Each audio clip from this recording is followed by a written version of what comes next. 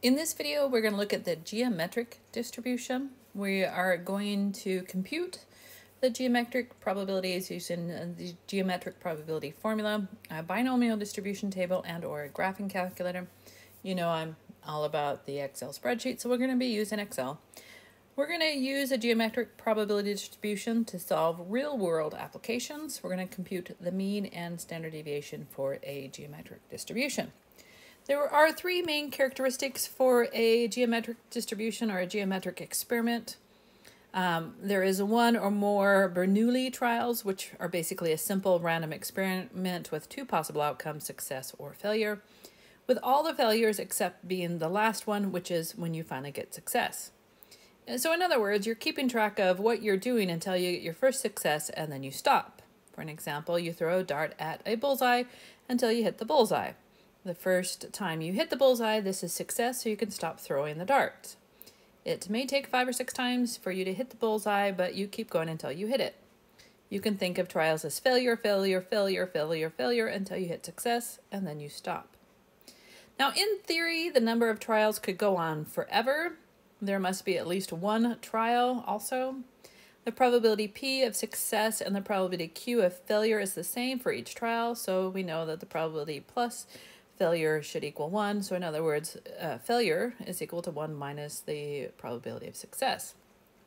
Here, our big random variable, capital X, is the number of independent trials until the first success. So suppose you are shuffling a deck of cards and you turn over the top card. You put the card back in the deck and then you reshuffle. You repeat this process until you get a jack. Is this a geometric distribution? And the answer is yes, because a couple of things is you're going to keep doing this until you get a jack, so you know that you get failure, failure, success, or success could happen on the first time.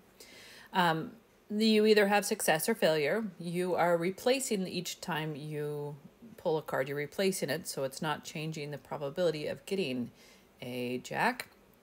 So this is a geometric distribution.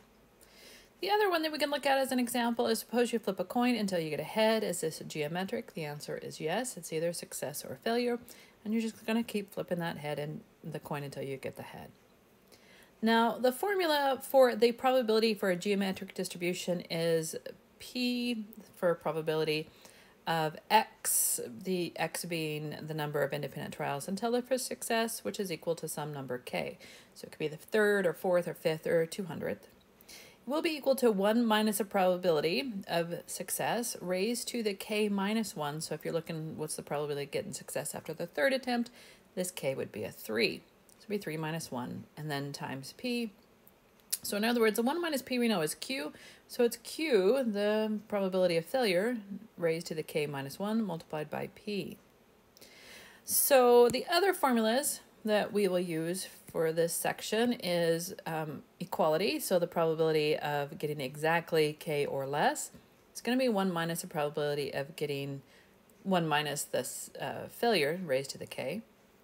If you are looking for X to be greater than or equal to some number K, then it's 1 minus the failure, K raised 1 minus the failure, which is 1 minus P, which is Q, raised to the K minus 1, and then strictly greater than, and if it's strictly greater than, then it's 1 minus the probability of it equal to or less, so it's 1 minus P to the K, which is a probability of X is greater than K.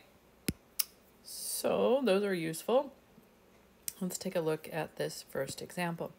Suppose Maria owns a light bulb manufacturing company and determines that 6 out of 75 light bulbs are defective. What is the probability that Maria will find the first faulty light bulb on the 10th one that she tested?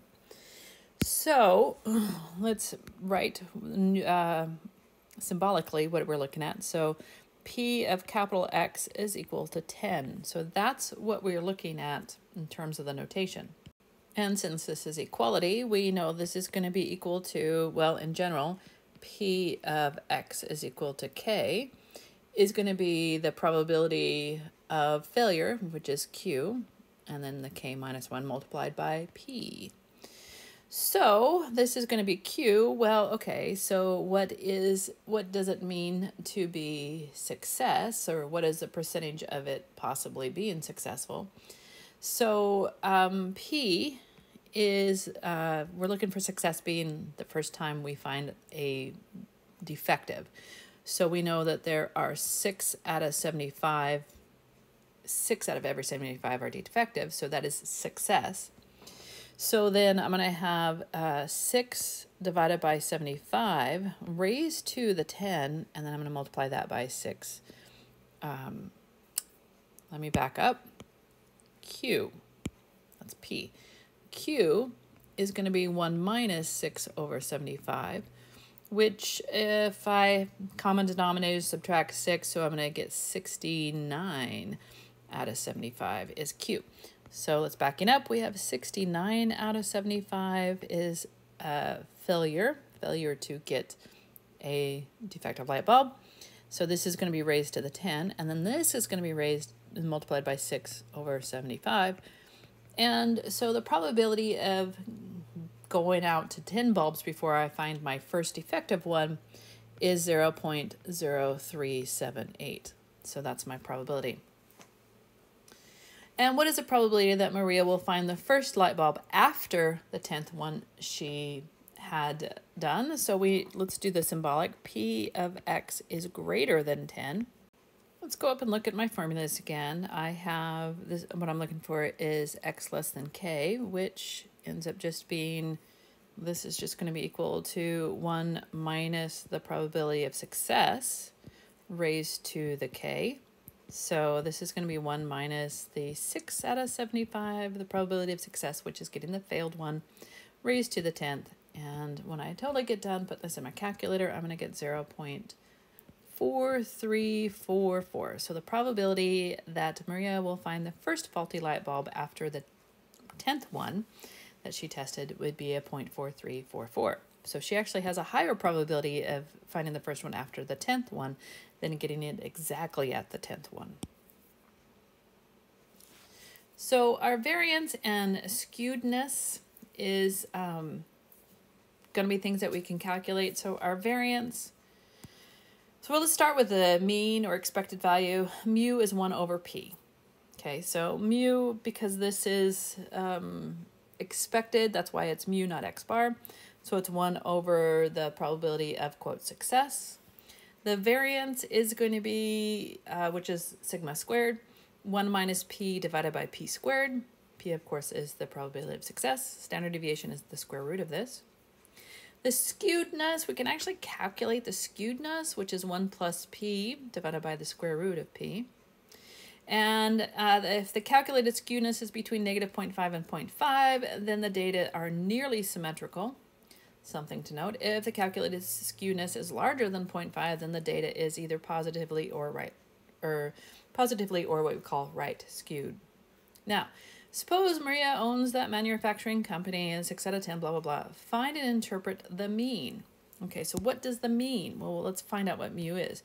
Mu is equal to 1 over 6 divided by 75, which is 75 divided by 6, which if I were to put this in my calculator, this is going to tell me that I have 12.5. What does this actually mean in terms of my application? Well, it means that Maria should expect to test more than 12 bulbs before she actually finds a defective one, because 12.5 means that after the 12th one, so about the 13th one, is when she should expect to find the very first defective bulb. Find the standard deviation. Well, the standard deviation is fairly straightforward. Standard deviation is just going to be the square root. So sigma is equal to the square root of 1 minus 6 over 75 divided by 6 over 75, that quantity squared. And this is going to give me 11.98 when I put this in my calculator. If I wanted the variance, I'm just going to square that number, and whatever that is my variance. So then I'm going to look at my skewedness, and so the way I'm going to do my skewedness is this funky looking gamma 1, that's what that is gamma 1, is going to be equal to 1 plus 6 over 75 divided by the square root of 6 over 75. I'm going to put that in my calculator. I could actually put that in my spreadsheet if I was inclined. I'm going to get 3.82. So that tells me that it is not very symmetrical, and it's actually kind of skewed to the right. And as you all know, I love my spreadsheets. So I would recommend something that looks like this for your geometric. Geometric distribution, note you must choose one less if it is less than, more and more, so make sure you put that in there somewhere or not. We're going to use this if we are chasing the kth term for success. Use only if you have two outcomes, success or failure. P is probability, K is the number of trials before success, mu is the average, which is 1 over P. Sigma is the square root of mu, and then mu minus 1. Actually, sigma should be not mu minus 1, should be, let me change this. We know that for our sigma is the square root, SQRT, and then it should be Q divided by the P squared. So that's what that is equal to. And then that means the variance is not that. Let me cancel that out. The variance should be just Q divided by P squared. Now we know that Q, and I actually should have put over here, this is 1 minus P. So I should have put that in there with an equals, and I put apostrophe there so Excel knows not to consider that a formula.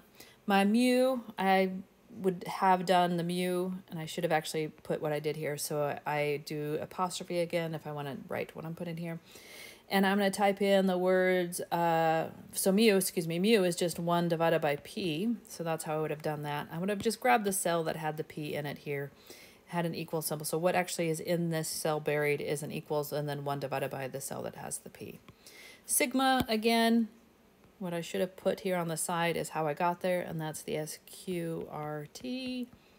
And then I would have done, grab the cell that has my Q in it, divided by the cell that has my P in it, the quantity squared. And that's what's actually in this cell that you can't see. And then, of course, my variance, which is basically what I just did, but without the square root. So I would have the Q divided by the P squared. So in my cell back here, I have an equal sign, and I'm grabbing the Q, and then I'm doing the division bar. And I'm grabbing the cell that has the P, and I'm squaring it. Similarly, that when I'm down here doing my P is X is equal to, X is greater than K, X is less than K.